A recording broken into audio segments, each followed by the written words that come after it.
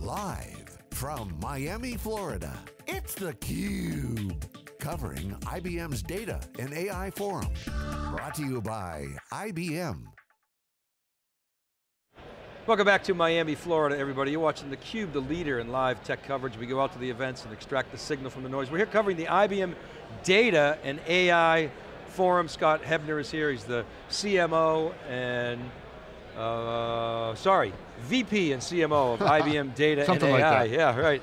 I know you as the CMO of the data guy. So welcome to theCUBE. Thanks, always great to be here. Great event. I mean, yeah. I'd never attended one of these before. This sort of analytics university. I mean, 1,700 people. Everybody's like sponges trying to learn more and more and more. 60% higher attendance than last year.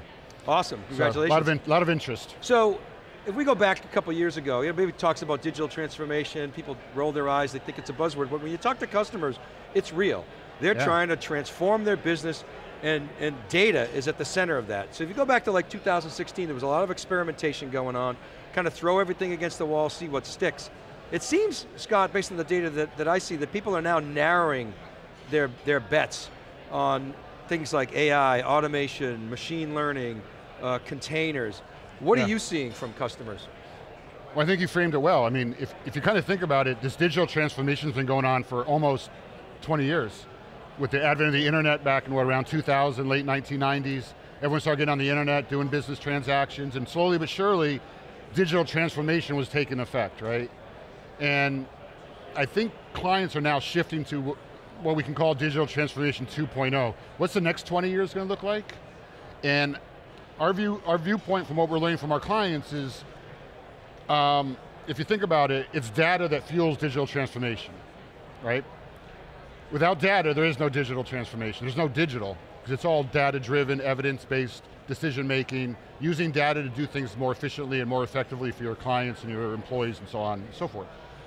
But if you think about it, we've been using data as a way of looking to what has happened in the past or what is happening now. And clients with digital transformation 2.0 want to shift to a world of predictive data. How do you predict and shape future outcomes, right? And if you think about it, it's AI that's going to unlock predictive data. And that's why we see such an intense focus on AI as really the linchpin of digital transformation 2.0. And of course, all that data needs to be virtualized. It has to sit in a hybrid cloud environment. 94% of clients have multiple clouds. So if data unlocks the value, or if AI unlocks the value of the data in predictive ways, the cloud in a multi-cloud environment is that platform that has to be built upon. And so that's why you see this enormous shift to AI in terms of an investment priority, along with hybrid multi-cloud. So I like this, this point of view, this digital transformation 2.0, because what's the difference between a business and a digital business? It's how they use data. Yeah. And IBM's mission, at least in your group, is to help people better take advantage of data to drive business outcomes. I mean, that's pretty clearly what you guys are doing. Yeah.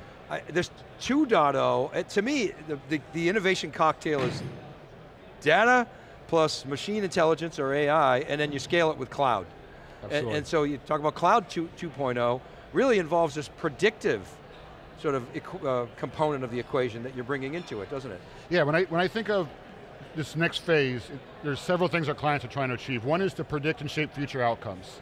Whether it be inventory, whether it be patient care, whatever it may be, a customer service call, you want to be able to predict what the call's going to be about and what the client or what the customer has gone through before, what their issue may be, right? So this notion of predicting and shaping the outcome. The second is empowering people to do higher value work, right? How do you make them better at what they're doing? The superpowers of being aided by a machine, right, or some kind of software that's going to help you be better at what you do. And then of course this whole notion of this automating tasks that people don't want to do, automating experiences in intelligent ways. This all adds up to like new business models, right? And that's where AI comes in, and that's what AI does. And so I do think it's a linchpin. And what clients are looking to invest in is this notion that you need one unified platform to build upon for the future. That is cloud services, data services, and AI services, all as one thing. One cloud native platform that runs on any cloud. And completely opens up where all your data is, you run your apps wherever you want to run them, secure to the core, right? And that's what they're looking to invest in. And so you guys use the sort of tagline, you can't have AI without IA being information architecture. So for years on theCUBE, we've been talking about bringing the cloud model to your data, because you don't want to move data around.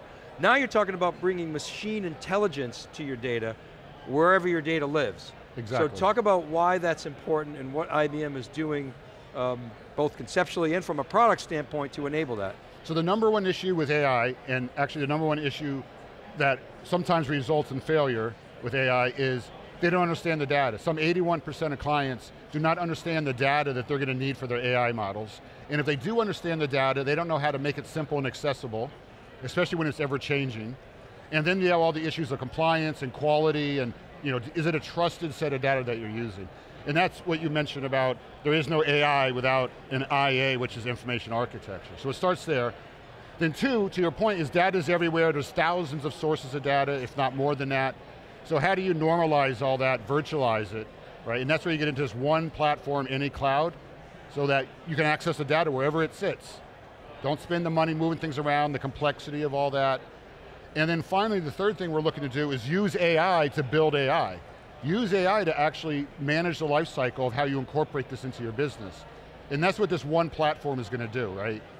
Versus enabling customers to piece together all this stuff, it's too much. So this is what Cloud Pak for Data is and does. Yes. So when you say AI for AI, you're talking about picking the functions and automating components, prioritizing how you apply those algorithms, is that right? Yeah, so I think we talk about data. The three big things to really focus on is data, and that is the whole notion you need that information architecture that's ready for an AI and multi-cloud world, right? Because it's all about the data in the end, right? Two is about talent, right? Talent being skills. Are you able to acquire the skills you need? So we're trying to help our customers apply AI to actually generate and build AI and to optimize AI so they don't need as much skill to do it. In other words, democratize the ability to build AI models for your business. And then finally, the data's everywhere. You need to have completely open environment, and that's the run on any cloud notion, and that's why the Red Hat OpenShift is such a big component of this. So think of clients are looking to climb the ladder to AI, modernize their data estates, make their data simple and accessible, create a trusted data foundation, build and scale new models, and infuse it throughout their business. Cloud Pak for Data is essentially the foundational platform that gives you the ladder to AI, that is endlessly extensible with things that may be important to you or certain areas of additional capabilities. So Cloud Pak for Data essentially is the platform that I'm referring to here when we say, any cloud, right? So I feel like we're on the cusp of this enormous productivity boom. If you look at the data, productivity in the first quarter went up. Now I don't know if you believe the Bureau of Labor Statistics, but over the long term, productivity numbers, you probably can believe in them. I think for Q1 was like 3%, which is huge uptick. And I feel like it was much, much higher than the anemic, whatever it was, 1.5%, 1.7% the last couple of years. All this AI, all this automation is going to drive productivity. It's going to have an impact on organizations. So what's your perspective, point of view on the pending productivity boom? Do you believe that premise? How are jobs going to be affected? What are clients seeing in terms of how they're retraining people? What should we expect? Yeah, no, I think AI is going to give people superpowers. It's going to make them better at what they do. It's going to make you as a consumer better at how you choose what to buy. It's going to make the automobile drive more efficiently and more information that's relevant to you in the dashboard. It's going to allow, when you call for service on your cable company, for them to already know your history, maybe already diagnose why you're calling and make it a more efficient call. It's going to make everyone more productive. It's going to result in higher quality output, because you're able to predict things, right? And you're able to automate things in intelligent ways. So I don't see it as anything that replaces jobs. It's just going to make people better at what they do and allow them to focus on higher value work and be more efficient when you are making decisions, right? And that will result in higher productivity per worker, right? I mean, we've certainly heard examples today of customers that are doing that, basically, and it's not like they're firing people.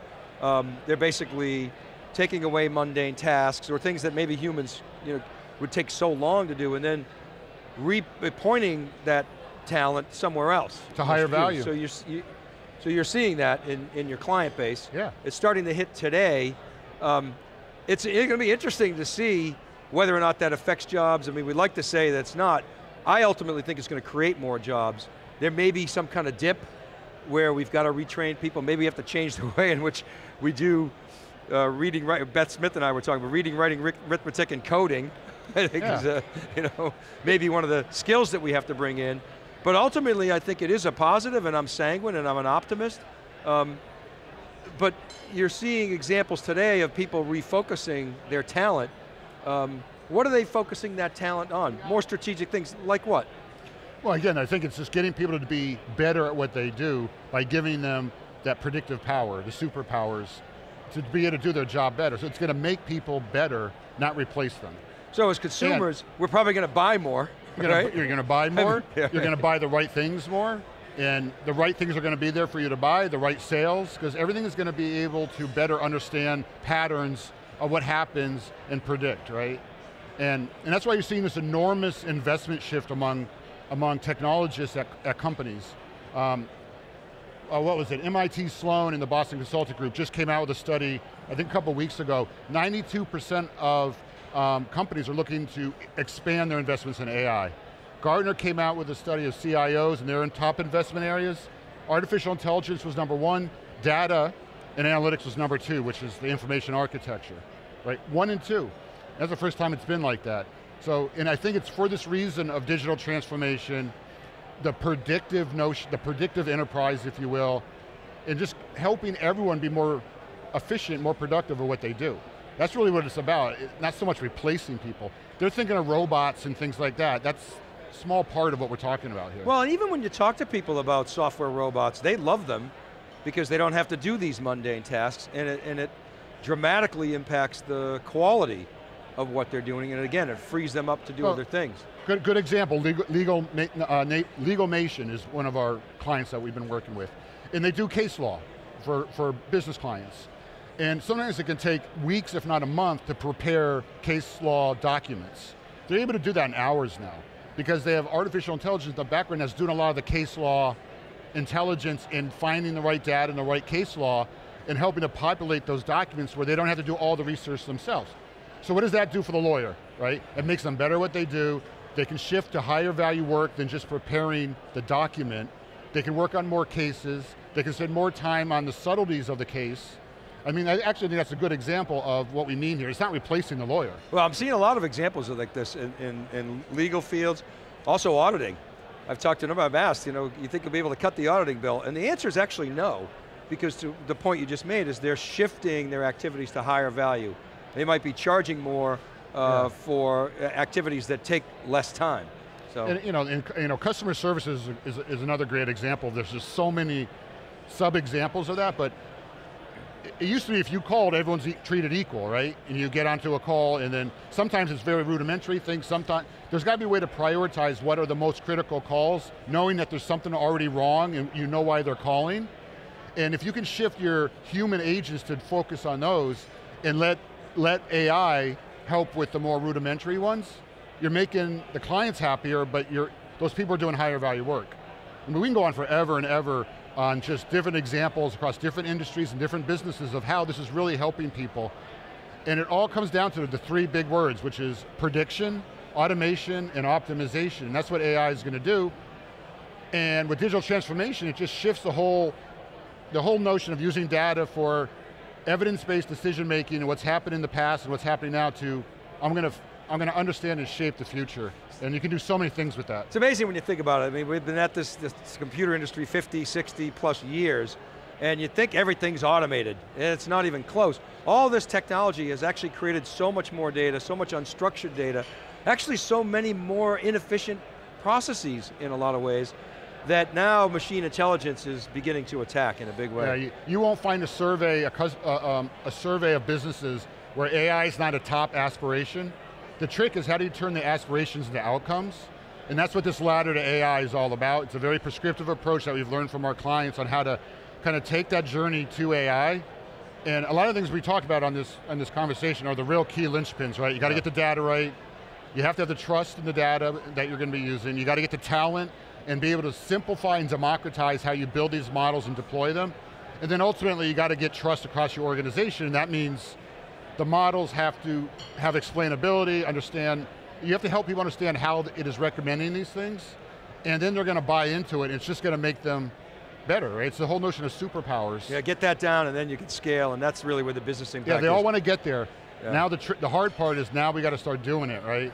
It's kind of like the internet was 20 years ago. They know they want to do business transactions over the internet and do commerce, but it didn't happen like overnight. It wasn't magic. It was a journey, and I think we're seeing that movie replaying here. Yeah, and in fact, I think in some ways it could even happen faster now because you have the internet, because you have cloud. So absolutely. I'm predicting a very steep ogive, S-curve here. All right, we'll have to leave it there. Scott, great to see you. Thanks for coming on. Anytime. All right, and keep it right there, everybody. We'll be back with our next guest right after this short break. You're watching theCUBE from the IBM Data and AI Forum in Miami. We'll be right back.